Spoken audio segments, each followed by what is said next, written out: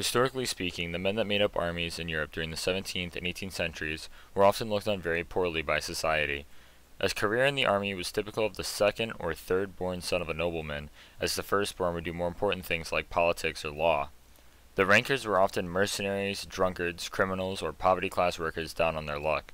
Although many people typically assign this point of view to Britain due to popular depictions, it's more accurate to assign it to nearly all the armies of Europe prior to the French Revolution, including France itself. Talks about conscription and mass formations of soldiers were also taking place in this time period. The ancient regime had a militia system, but it was unequal and not properly set up. It was only given to certain towns and regions of France, typically those where the government had a strong presence. Even then, it was easy to get out of the militia if you were rich and brought a replacement, which is where a lot of the anger surrounding the system arose. The militia would then have its men taken to the main army, but of course, only the poor would go first. This system was being challenged as soon as the Estates General was called in 1789. Du Bois de Crancey called for universal conscription and the abolishment of the militia system. Ironically, the militia system set up to protect the monarchy would be the primary force looking for its abdication, and the so-called treason of these militia members would fuel the ranks of the revolution. Additionally, France's national security was being constantly threatened during the revolution, and the army was unable to do its duty effectively due to mutinies, riots, desertion, and other forms of disobedience. All of these factors led into the formation of the French National Guard in 1789.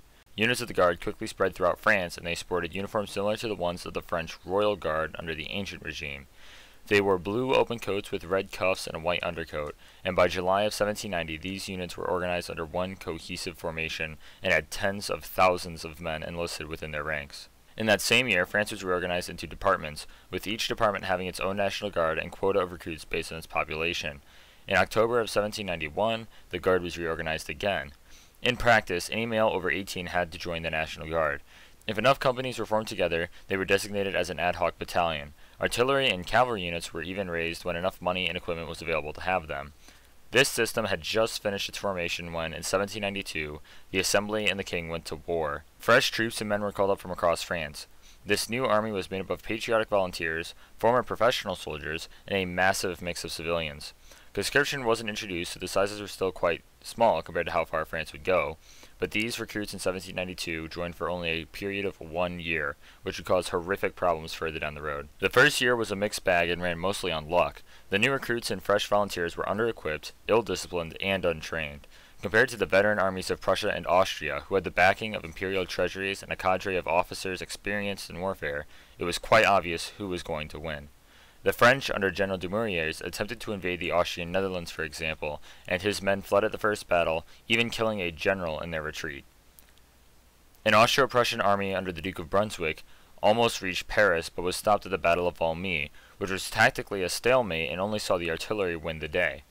This was because most of the artillery was still following the same structure as the old regime, while the infantry was a complete mess. There were minor gains on the German side of the Rhine and in Italy that year, but the campaign ended inconclusively. Desertion, sickness, and combat took its toll, however, and by the end of the 1792 campaign, the army was already looking for more recruits. It would be a whole year until they finally took action that would fix the issue more than any previously proposed plan.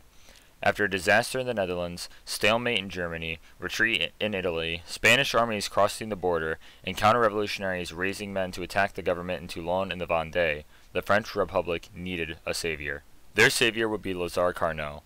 Lazare was a career army officer who was practically rank-locked at captain in the Royal Engineers due to his status. He was constantly infuriated over how the French army ran itself, especially after the 7 Years' War, and he was determined to change it.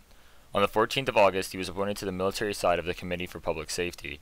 Numbers for the French army across the revolutionary period range wildly, but it's generally accepted that there were roughly 600,000 soldiers across France in mid-1793. Carnot's massive brainchild was the levée en masse, or the mass levy. This levy called for all unmarried men over the age of 18 to be enlisted into the army. It wasn't even strongly enforced, as the French government had far too many problems on its hands to worry about conscription dodging. However, it worked. Men flocked to join the army throughout the year. The influx was so large that the army was basically entirely reorganized within 2 months, an impressive achievement which gave Carnot the nickname the Organizer of Victory. These patriotic volunteers, although highly motivated, were completely untrained or disciplined. Therefore, they were all mustered into volunteer battalions, with 2 of each volunteer battalions being attached to 1 veteran battalion. This would create a regiment, however that term was too tied to the ancient regime to make the revolutionaries comfortable.